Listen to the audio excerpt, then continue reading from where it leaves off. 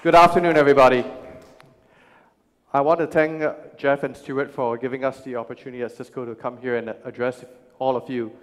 And I wanted to share a message around connecting the unconnected. How, as we move from the internet to the Internet of Things, or what you and GE call the industrial internet, to the Internet of Everything, we are going through a period in the future of unprecedented change, disruption, and transformation. But before I dive into it, I just wanted to share with you a bit about what Cisco's own vision is and what do we stand for as a company. And our vision is really about changing the way we live, work, learn, and play. And change is very much at the heart of who we are as a company. Every day, we focus on driving and enabling innovation to drive change to organizations, communities, businesses, and even countries. So it's something very near and dear to our heart. And I know it's something that's very critical on your minds, and that's very much a central theme of today's event as well. This change that we're going to go through is going to accelerate even more through the industrialization of the internet or the Internet of Things. Why do I say that? Let me give you a few data points. Today, about 39% of the world is connected. 39% of all of us as human beings on this planet are connected. We have over 80% of business processes that's going on in the world today that's driven through technology. And we generate more data in 1 year than we did over the last 5,000. And over 13 billion devices are connected today. I'm sure many of you in the room have at least more than 2 devices connected to the internet. I personally have probably 4 or 5, beyond my 2 smartphones, an iPad, a Fitbit, a car, and a whole bunch of other things that we may not even realize is beginning to get connected to the internet and is driving a tremendous amount of change. This coming together of people, processes, data, and things is coming together to create what we call the Internet of Everything or the industrial internet. If you look at what that's going to drive and how that's going to really change and transform the industries, the communities, the organizations we work with, let me give you, again, some additional data points. Our internal estimates that there is $19 trillion of what we call value at stake. And that's something for you to think about as you go through the rest of the day and as you leave after this session and go back to your jobs and figure out how, in the great roles that you have in GE, how can you really take advantage of this value at stake? What does value at stake mean? Through the Internet of Things, you can drive greater top-line revenue to improve productivity, efficiency, new innovation.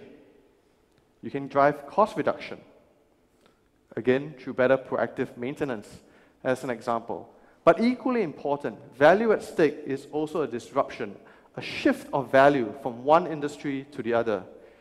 And this Internet of Things is going to accelerate the disruption in terms of how value is going to move from one industry to another very quickly.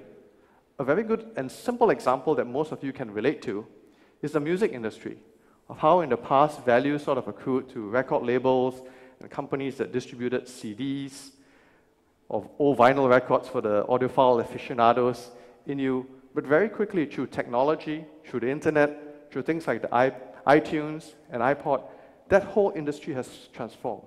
It's been disrupted. And we're going to see that happen at a faster pace than ever before. So $19 trillion of value at stake. Top line, that includes top-line revenue, cost reduction, and shift in value from one industry to the other. So something to take note of. And if you break that down further, we estimate that probably 14.4 trillion of that is in the private sector, and about 4.6 trillion of that value at stake will be in the public sector. You may also say, well, maybe that's sort of fairly futuristic. And I know that's not the case with this audience, because looking at some of the videos that I saw just prior to coming up here, I think you realize, and through the work that GE itself is doing in the industrial internet, that the Internet of Things is here and it is now. As we drive connectivity through devices deeper and deeper, broader and broader, we are collecting massive amounts of data that's giving us tremendous amounts of visibility to drive greater productivity, efficiency, better safety and security.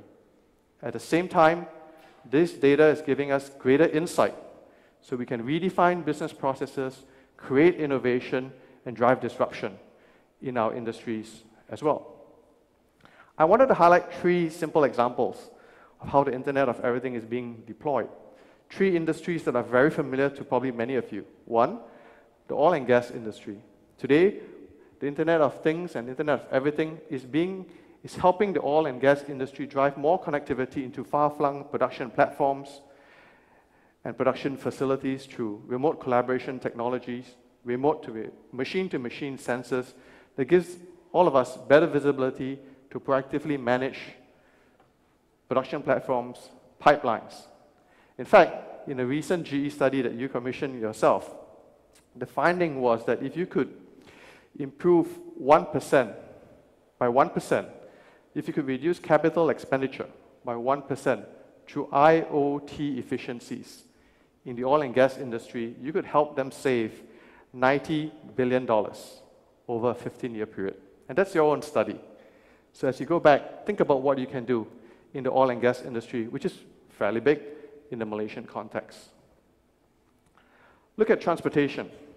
How do we use the Internet of Things to drive greater public safety and security, better customer experience, better information, and better connectivity between different modes of transport as we move from private vehicle to rail, to buses, to taxis. At the same time, utilities. Again, smart grids are enabling utility companies to better determine the amount of spinning capacity they need to generate at different times of the day. It's also benefiting consumers because it gives them a more competitive marketplace to buy and consume energy from. In a recent IDC report that was done this year, they estimate that the amount of IoT-related revenue that's created through IoT-related technology and services will amount to roughly about $4.8 billion. That amounted to $4.8 billion in 2012 and will increase to $7.3 billion by the year 2017. So it's a massive opportunity for all the companies that are associated in this place. What are we doing in Cisco around this as well? Just to give you a few examples and to challenge you beyond just the traditional areas that you may be thinking of.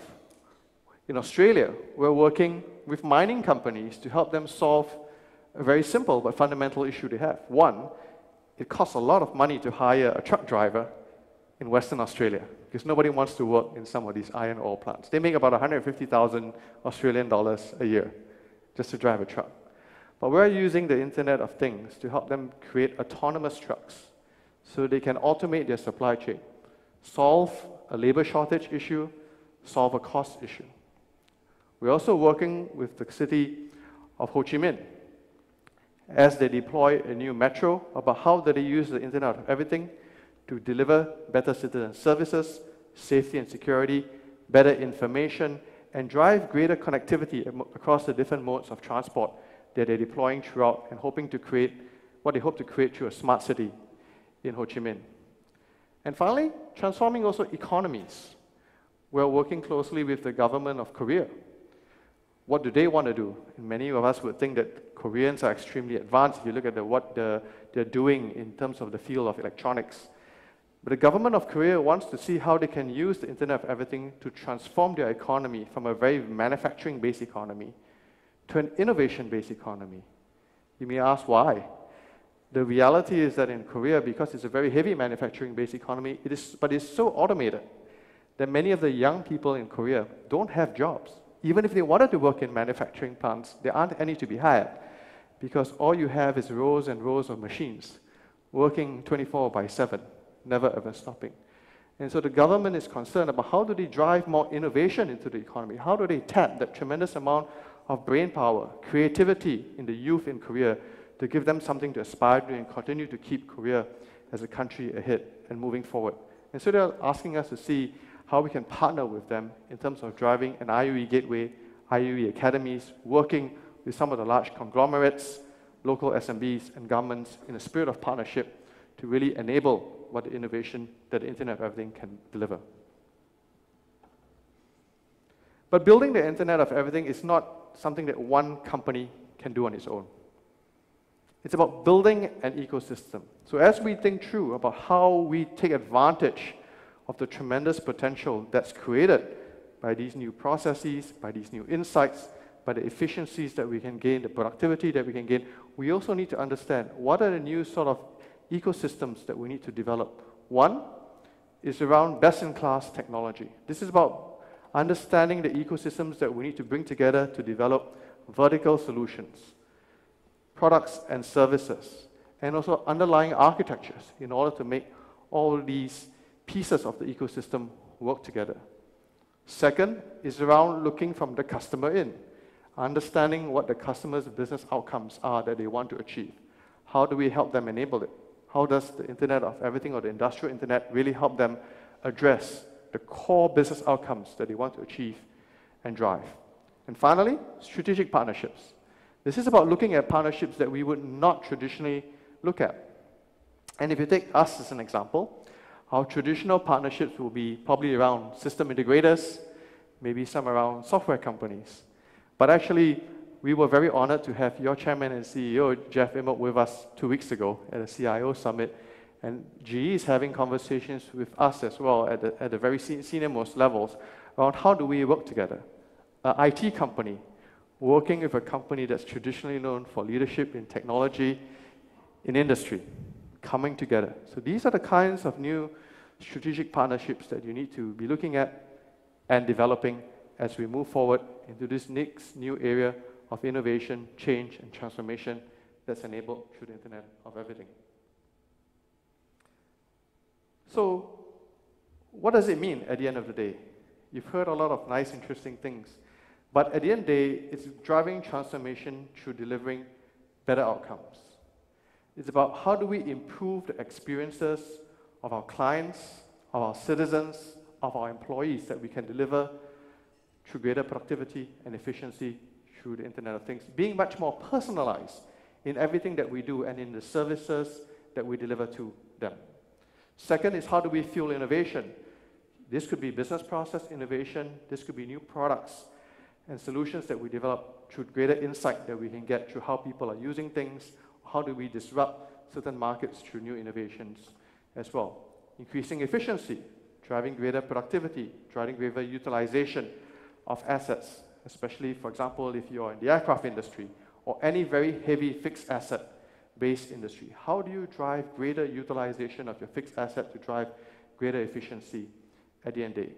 Creating new markets. One of the great things about the Internet of Everything is about the ability to extend reach without actually being physically present. It's about creating new markets through extending your geographical reach. It's about creating new markets through disruptive business models or moving into adjacent markets as well. It's how do you unlock intelligence? As you saw from one of the earlier data points I gave you, we generate more data today than we've done over the last 5,000 years. How do we make sense of that data? How do we drive insight and use that intelligence to transform, to change, and to disrupt? And finally, how do we also minimize risk? Because everything that we do, when we start to connect everything, when everything's interconnected, how do we do that in a safe and secure manner that drives privacy, that drives data sovereignty, that drives the underlying security that we need to provide to all the products and solutions that we deliver together. So with that, I ask that you think about what I've shared with you today, challenge yourself as you go back into your day-to-day work, but also look at the tremendous amount of potential as GE moves forward through the industrialization of the Internet.